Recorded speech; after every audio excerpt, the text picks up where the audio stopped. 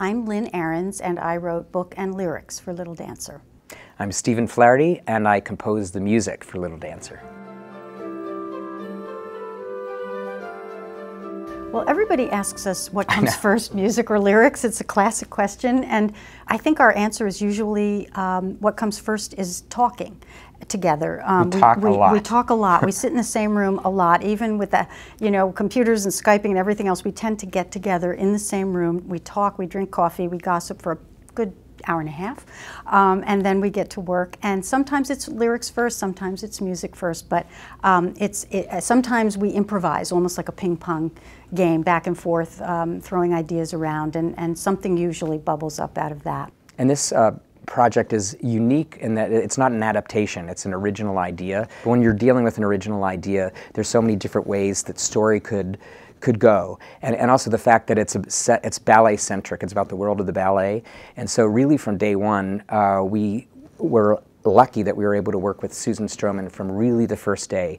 So not only were we discovering the characters and the songs and what the sound of the score would be, but also interfacing with Stro from day one to find different ways that dance could tell the story, as well as scenes, as well as songs, and that was really, really exciting. So it's a really amazing and interesting collaboration for us. It's a little out of our normal way of working, in a way, to have a director on board from day one, and she's been such a wonderful collaborator for us. So it's enhanced and enriched our collaboration, I think.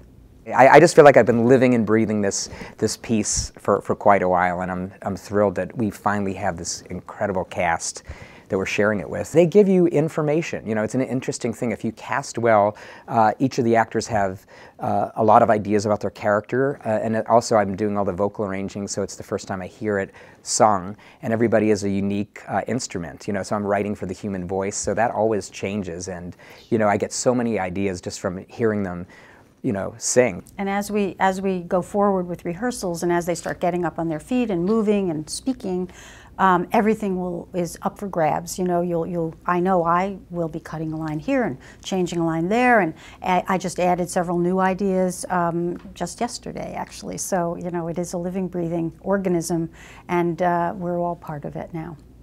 I just feel so honored to be working at the Kennedy Center, presenting the show. I haven't been this excited for a very long time, and I'm just thrilled that we're going to be doing this piece of art that's about a piece of art, that's about the creation of a piece of art, and I just can't wait to roll up my sleeves and get rolling on this. To be doing an original musical at the Kennedy Center is kind of a dream come true, and what we thought we wanted for this project when we first began it. We last worked at the Kennedy Center in 2009, where we did the revival of Ragtime, and it was one of the all-time great experiences, and just the level of commitment that the Kennedy Center puts behind the productions and the musicianship, and it was such a great experience that we thought, how can we possibly top that? And I think the only way we could is to come back and do an original show. That was a revival. Yeah. It was a wonderful experience, but this is a brand new American musical that we're doing the world premiere at the Kennedy Center, and it's thrilling.